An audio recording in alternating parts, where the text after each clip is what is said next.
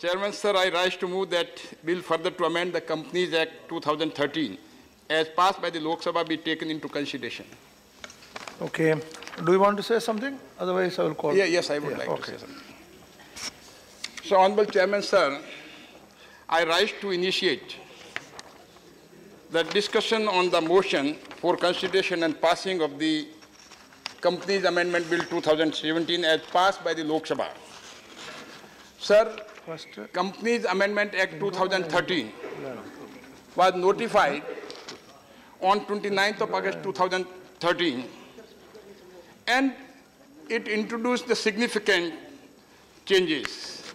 And inter alia it provides the disclosure to stakeholders and the provision regarding accountability of directors, auditors, and key managerial persons, and also investor protection and corporate governance. All these sections of the Act of 2013, Companies Act of 2013 have already been enforced, except two sections fully, that is Section 132 and Section 465, and partially Section 2, Subclause 67(9), and Section 230, Subclause 11 and 12. And along with this, at the time of enforcement of the Companies Act 2013, the rules have already been enacted. Sir, when at the time when this Act of 2013 was there, some difficulties were realized with respect to the initial experience and working of the Act of 2013, and to address those difficulties, the Companies Amendment Act 2015 was introduced in the Lok Sabha and was passed by both the houses. But at the time of passing that Act of 2015, the members of the Rajya Sabha requested the government that some more amendments are required because to address the difficulties which the companies are facing. So keeping in view this fact, the government constituted the Companies Law Committee, and that was chaired by the Secretary, Ministry of Corporate Affairs, and with a view to examine the need for further amendment, and extensive consultation was held by the committee, and after that extensive consultation, report was submitted to the government on 1st of December 2016, and in pursuant to that, incorporating all the suggestions and recommendations made by the Companies Law Committee, the Companies Amendment Bill 2016 was introduced in the Lok Sabha on the basis of the recommendations of the Companies Amendment Bill 2016, and in this connection, the amendment of 87 sections were there. And this bill was, when introduced in the Lok Sabha, on 16th of March 2016, it was referred to Parliament Standing Committee on Finance with a request to examine and report with respect to this bill.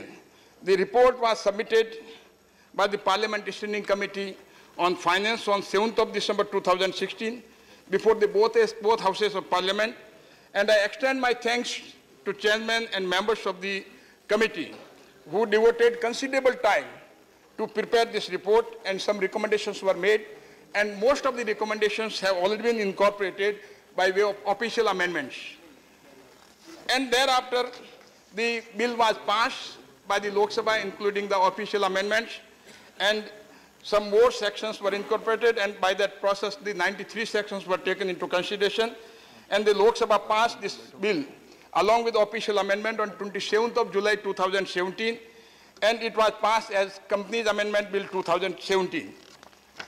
Chairman, sir, I would like to highlight some of the objectives behind amending the Companies Act 2013.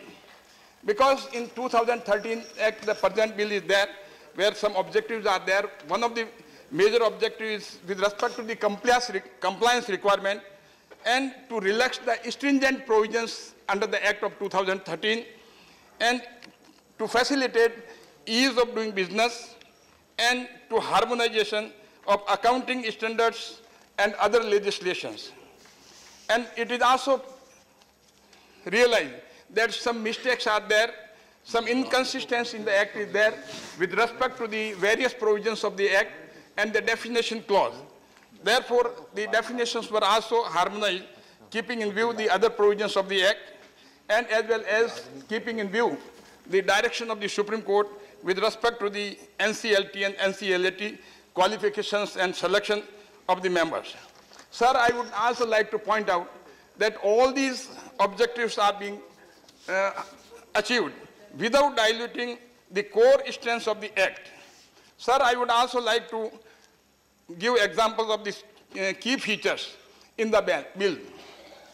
First is to balance the competing interests of various stakeholders that has also been taken into consideration, and the stringent actions have been provided in the bill for fraudulent conduct of business and default of public deposits.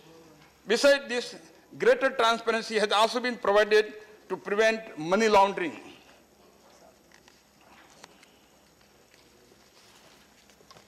Sir, recently we have seen that the misuse of shell companies, therefore the restriction regarding layers of subsidies have already been retained. Earlier the number of the layers were there, and those the shell companies have been used as a conduit for money laundering and all this. So the restrictions have been already been retained, which is there in the Act of 2013. Then it has also been realized that to raise the finance, so the companies have been permitted and make entitled to provide the loan to the entities, imposing some conditions. Sir, for the small and one-man companies, some relaxations have been granted with respect to the procedures and penalties. Not only with respect to the small companies, but relaxations with respect to procedural and technicalities has also been granted for the big companies. So the provision was also there for managerial remuneration, so the central government approval. Earlier we used to obtain the central government approval, that has also been dispensed with, and the various definitions under the definition clause were redefined, removing ambiguity and inconsistencies in respect to the definition, in respect to the various provisions of the Act, and as well as harmonizing with the SEBI and RBI Act also. Sir, the foreign companies have also been exempted who were having insignificant transactions through electronic mode with respect to registry and the compliance.